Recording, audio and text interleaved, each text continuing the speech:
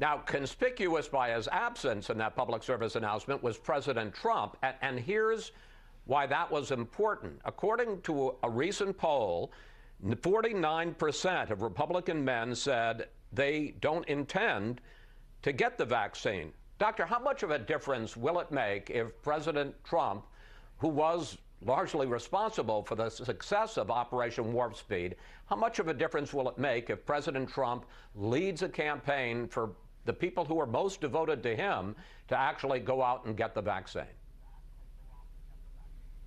Chris, I think it would make all the difference in the world. He's a very widely popular person among Republicans.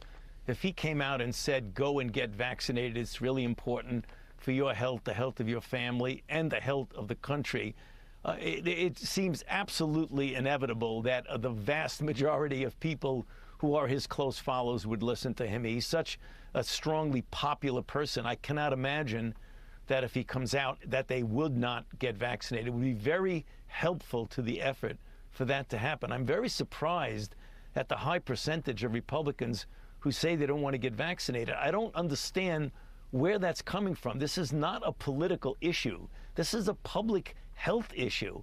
And the history of vaccinology tells us, when you look at smallpox, polio, measles, all the things, that vaccines have been so incredibly helpful in getting us out of difficulty with those infections.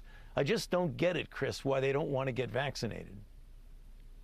Well, let me ask you another question. You know, as we say, President Trump was largely responsible for the fact that we have all these vaccines available now. Why do you think he hasn't spread that message, didn't participate in the PSA, and got the vaccine in private and didn't make it public in January when he was still in the White House? Yeah. Again, it's puzzling to me. I mean, clearly, Operation Warp Speed started in the Trump administration.